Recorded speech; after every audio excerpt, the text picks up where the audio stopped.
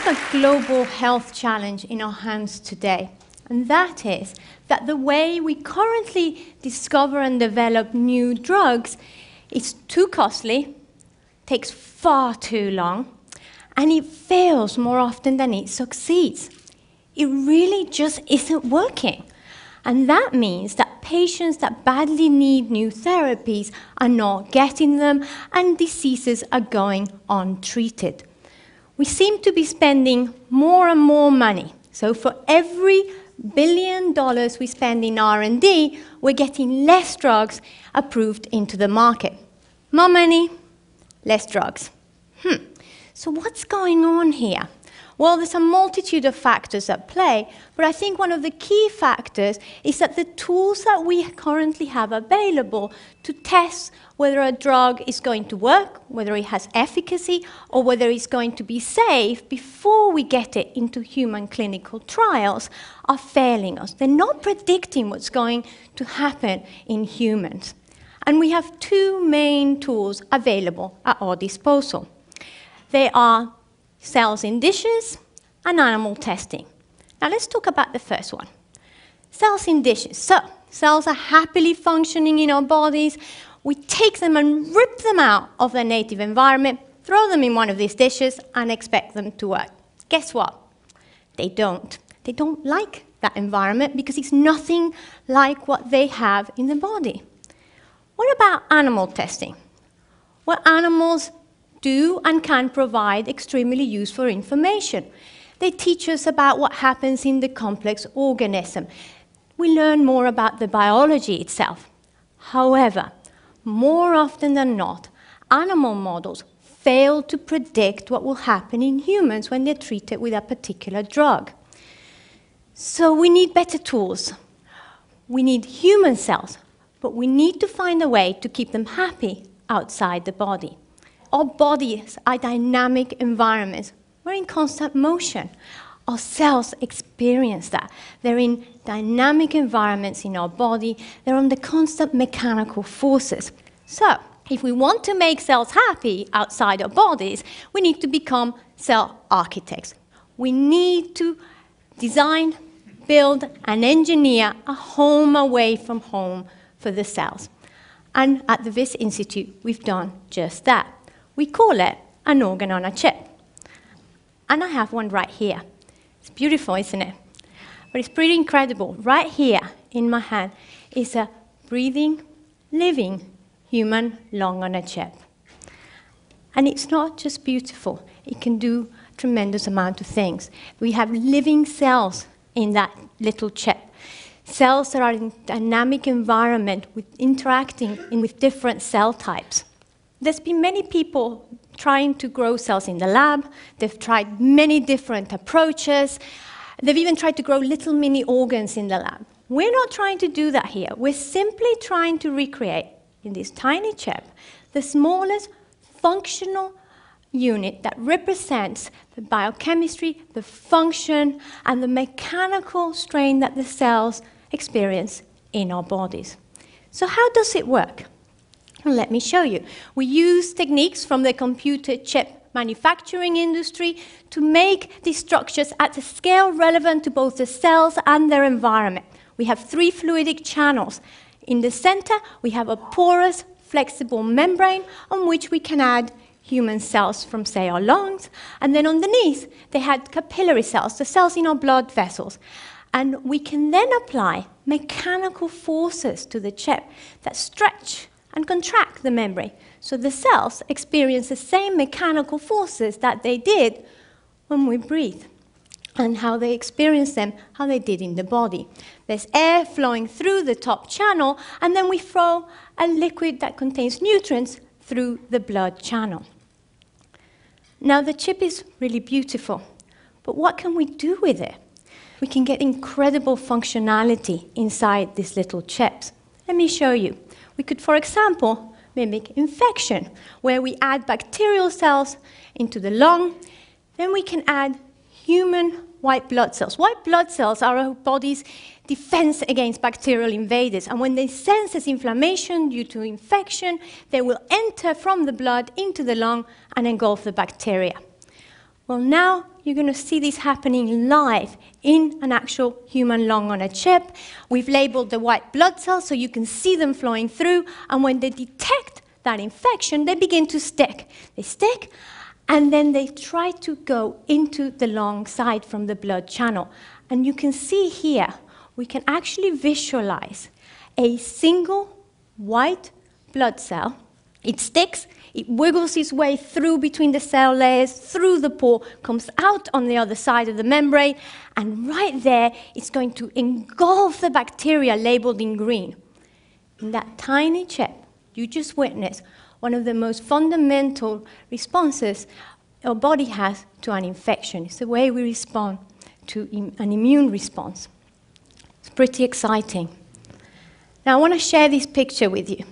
Not just because it's so beautiful, but because it tells us an enormous amount of information about what the cells are doing within the chips.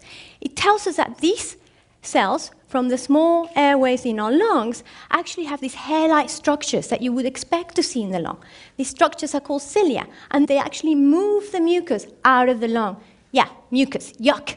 But mucus is actually very important. Mucus traps particulates, viruses, potential allergens, and these little cilia move and clear the mucus out.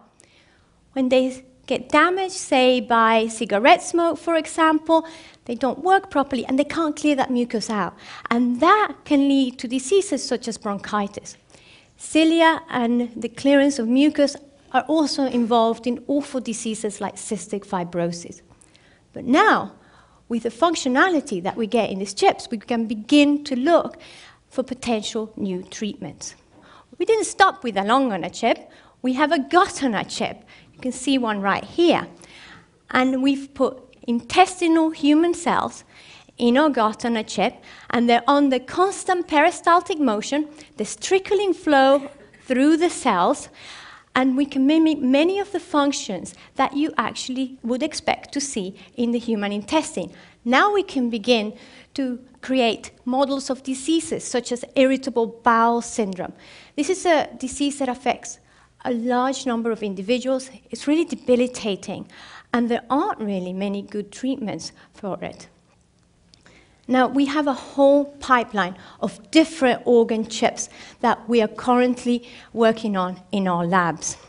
Now, the true power of this technology, however, really comes from the fact that we can fluidically link them. There's fluid flowing across the cells, so we can begin to interconnect multiple different chips together to form what we call a virtual human on a chip.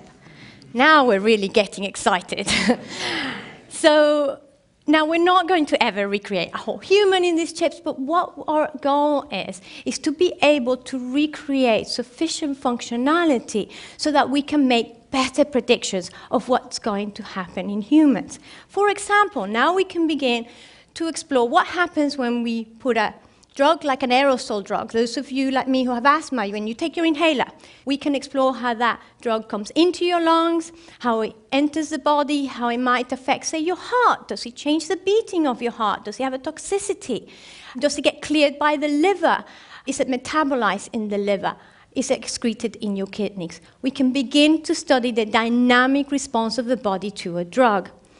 This could really revolutionize and be a game changer for not only the pharmaceutical industry, but a whole host of different industries, including the cosmetics industry. We can potentially use the skin on a chip that we're currently developing on the lab to test whether the ingredients in those products that you're using are actually safe to put on your skin without the need for animal testing.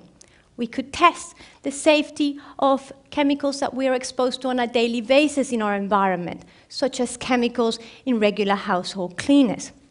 We could also use the organs on chips for applications in bioterrorism or radiation exposure. We could use them to learn more about these diseases such as Ebola or other deadly diseases such as SARS. Organs and chips could also change with the way we do clinical trials in the future. Right now, the average participant in a clinical trial is that, average. Tends to be middle-aged, tends to be female.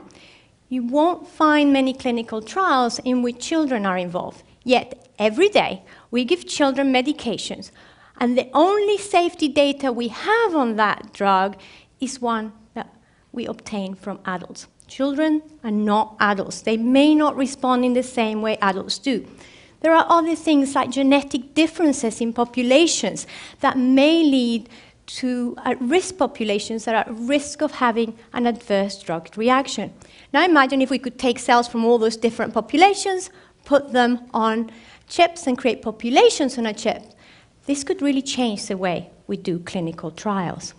And this is the team and the people that are doing this. We have engineers, we have cell biologists, we have clinicians, all working together. We're really seeing something quite incredible at the Wyss Institute. It's really a convergence of disciplines where biology is influencing the way we design, the way we engineer, the way we build. It's pretty exciting. We're establishing important industry collaborations, such as the one we have with a company that has expertise in large-scale digital manufacturing. They're going to help us make, instead of one of these, millions of these chips so that we can get them into the hands of as many researchers as possible. And this is key to the potential of that technology. Now let me show you our instrument. This is an instrument that our engineers are actually prototyping right now in the lab. And this instrument is going to give us the engineering controls that we're going to require in order to link 10 or more organ chips together. But it does something else that's very important. It creates an easy user interface. So a cell biologist like me can come in, take a chip, put it in a cartridge like the prototype you see there, put the cartridge into the machine just like you would a CD, and away you go. Plug and play, easy. Now, let's imagine a little bit what the future might look like if I could take your stem cells and put them on a chip, or your stem cells and put them on a chip. It would be a personalized chip just for you. Now, all of us in here are individuals, and those individual differences mean that we could react very differently and sometimes in unpredictable ways to drugs. I myself, a couple of years back, had a really bad headache, just couldn't shake it, thought, oh, I'll try something different. I took some Advil. 15 minutes later, I was on my way to the emergency room with a full-blown asthma attack. Now, obviously, it wasn't fatal, but unfortunately, some of these adverse drug reactions can be fatal. So how do we prevent them? Well, we could imagine one day having Geraldine on a chip, having Danielle on a chip, having you on a chip, personalized medicine. Thank you.